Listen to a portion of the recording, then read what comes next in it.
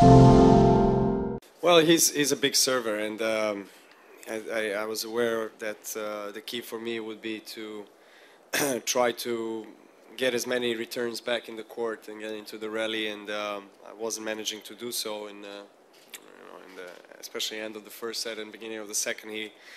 I dropped with my first serve percentage and made a lot of unforced errors, and he used it. You know, he was a better player at that time, and then I believe that I can come back. I believe that I can turn this match around in my favor, and I've done so.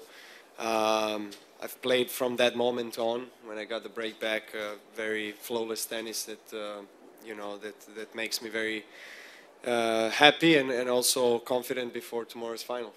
I really look forward to it. It's already a great success, but knowing that it's the last match of the season, I'm going to really try to give my best physically and mentally tomorrow to eventually get the trophy.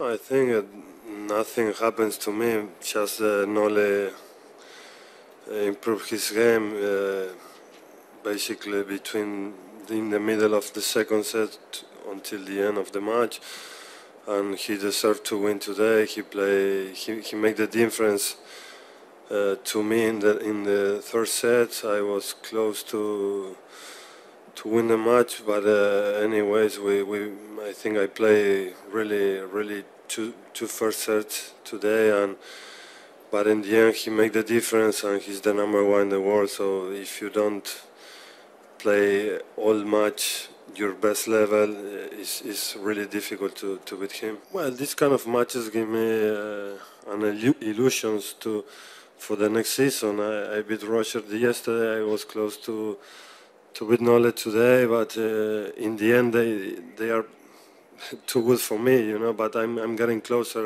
every day, and maybe could be my big challenge for next year, my big goal, trying to fight all Grand Slams with him, with this group, you know. They win in all the Grand Slams, Novak, Federer, Rafa, and now Murray, and I would like to be part of that names in the Grand Slams.